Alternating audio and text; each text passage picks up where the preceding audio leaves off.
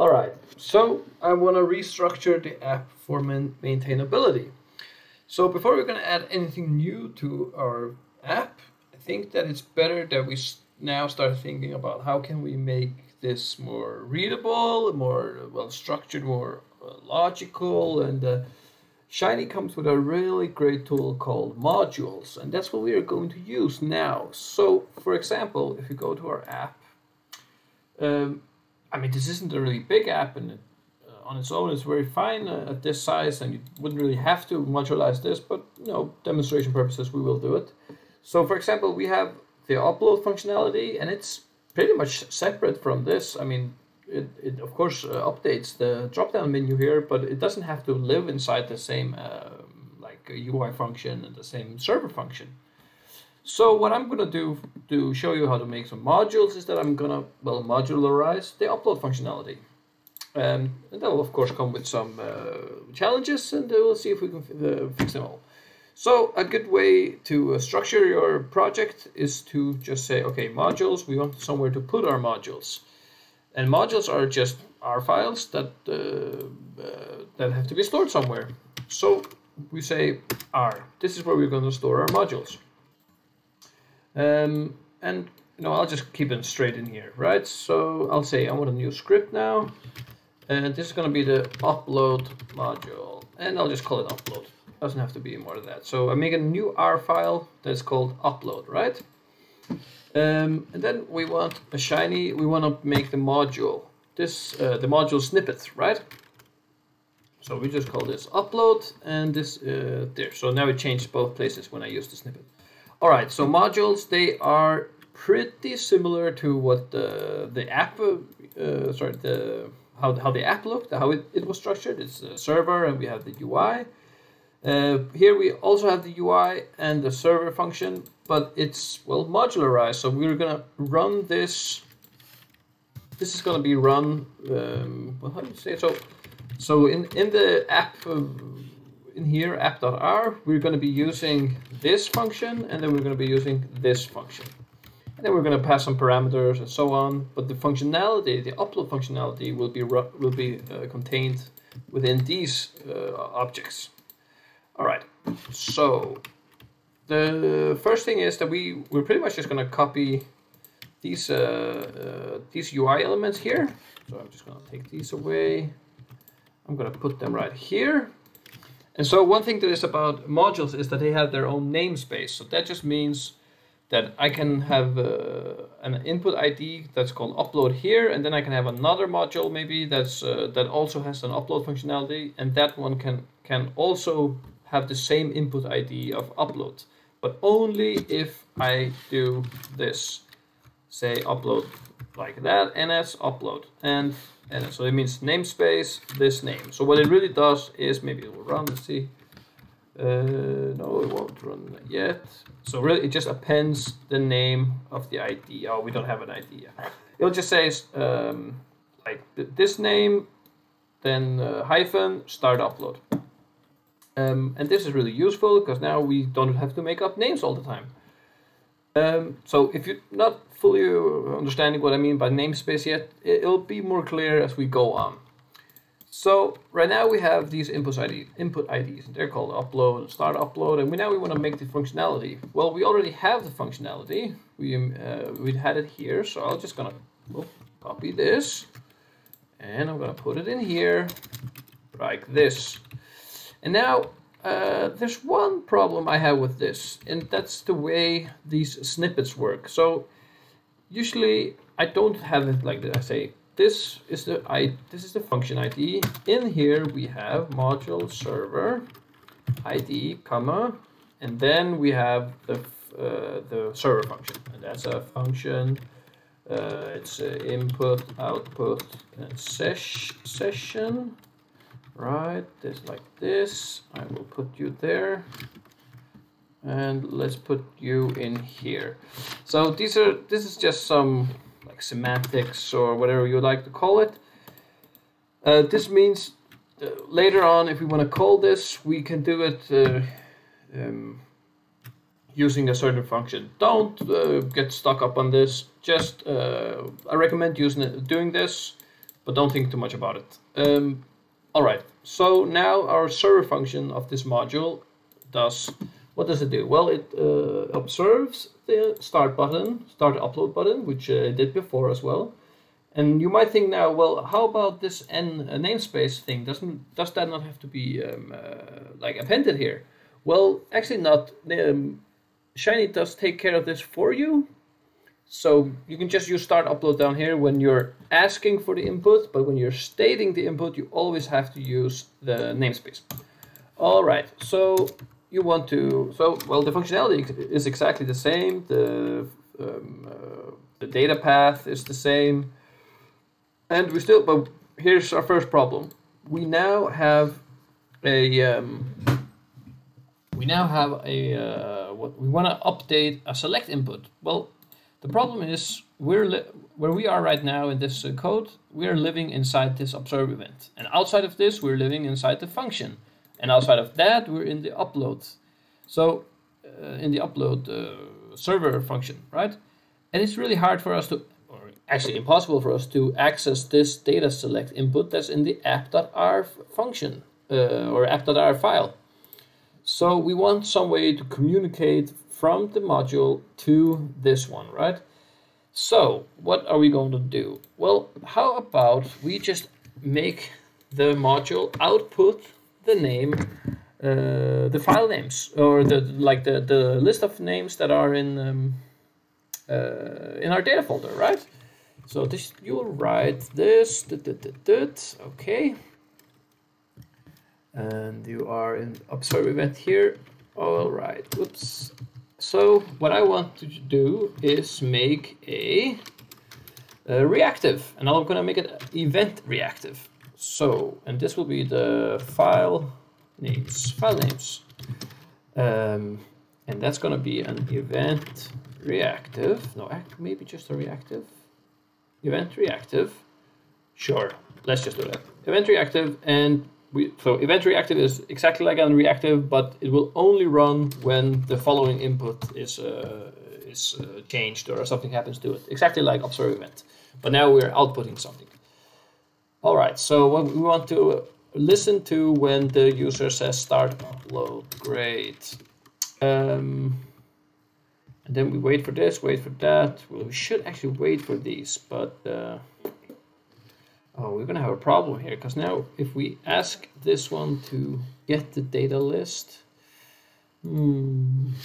I'll try. You know what? I'll just try. List files path will be dot data. Yeah, dot data. All right, and now we're gonna ask this module to return file names. We're going to ask it to return this data, the file names, right? File names. I think this is the syntax. This is the one thing that I don't like about modules. It's exactly when you want to output a reactive, it's really weird. You have to like call it again a reactive, and then you like, do you call the whole reactive or do you call it like this? We're going to try this. It might not work the first time. Anyways, all right. All right, so let's look here. Now we want the upload UI, and I'll just go in here and I'll say I want to read you and I want to read you. Good. So we say upload UI, and we're going to give it an ID. This is the upload ID. Good. We know that's all right. And then we want to call the server function within the server, like the module server function within the server function here.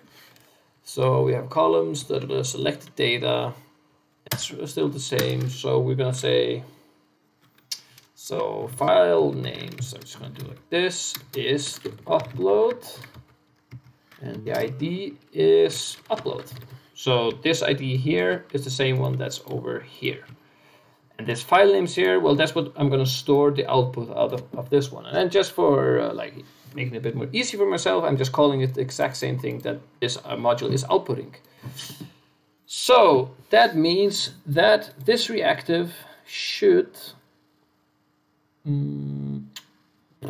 well, actually we want this one to update every time So we want a data, so yeah, so we want this one to update every time this one changes, right? Okay, how do we do that? I'm gonna try this, like observe event, file names, and here's the funny part, file names like this. So, like we call this file names, that's what we have here. And then in our output, we made this to a list, which is required, which we also called file names. So we are going to get so when we say like output here file name, we get a list that has a name or has something inside of it called file names. And that thing is a reactive or has a reactive result. So that's why we're calling the parentheses here. This is kind of confusing. You have to get used to it. I have another way to do it that I like much better, but we're gonna come back to that later. All right, so when this one changes, something happens to it, we want to update, select input, and we want input ID, which one it was the data selection input, and the label is still select a data set, and our choices are, well, it should now be file names, this one, so the names that come out of here. Oh, okay. This is something that happens when I code. I have a bad feeling about this. Like my brain has cut on some things that weren't good. I'm going too quick because I'm talking while I'm doing it. I'm not thinking about what I'm doing, just trying to be quick. Well, we'll see. I have a really bad feeling about this. It's probably is going to be making a lot of noise about how this one looks and about this event reactive maybe. I don't know. Let's see what happens. And it breaks immediately. Great. Error in as vector. Cannot coerce type closure to vector type character. Okay, so this is the exact thing. This is like standard error when you use reactives. It doesn't know.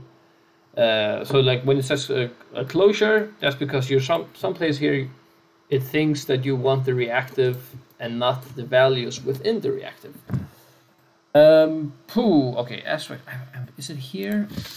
I will try this. So I want these to be reactive, the data to be reactive. Let's try this. Let's try this again. So we're just gonna store this or assign this again. Okay. Okay. All right. This still works. My problem is that of course I don't have more data sets to upload. So I am going to, first off, I'm just gonna go in here. I'm gonna delete, these two. All right, now this shouldn't, all right, it's gonna break now. Oh, cannot open connection. All right, whatever. We're gonna refresh the page and say, what? That is weird. It should not be like this. All right. Full refresh, we'll go back here, run the app, do this. All right, now it works. It's probably because I called the list of files here outside of the app, so it doesn't update even though the files were gone. Anyways, now we're gonna try to upload this. Faithful was uploaded, here it is. All right, oh yes, it is working, fantastic. So we just modularized the uploads. So to recap, instead of having, so if you go to upload module, instead of having this these inputs in our app file, we just have packaged it all in this function, upload UI, which is a module. This is the UI module. And the functionality that was here before has now been put into the module's server function, which is this one. So the problem, but then now we have the problem of that not everything is within the same closure, and a closure is like the functions like code. So this is these two areas, the area between these two is a closure. Then we have this is a closure, and then here we have a lot of closures, and it's hard to access data through these closures. So we had to have some way of telling the app.r that something has changed. So what we did is we outputted the file names, the new file names after we had uploaded our data, and we asked the app to listen to this data. So listen to this the change. So if anything changed in these file names, well, then the app had to update the UI. And when it updated the UI, it allowed us to choose the new data set, right? So one more time, we'll just take orange, upload it. It uploads, you see it updated the selection, and here it is. It works. Fantastic. So that was modularizing. Next, we're gonna maybe structure the. So now we restructured our app code, you know, the program, but we also want to restructure the UI. So maybe we want like a large navigational bar up here that like separates the upload for itself, and then where you select the data, and then we can add more functionalities like editing the selected data, and well, a lot of things that we can do, and we are going to do it. So I hope you follow along, and you'll see you in the next part.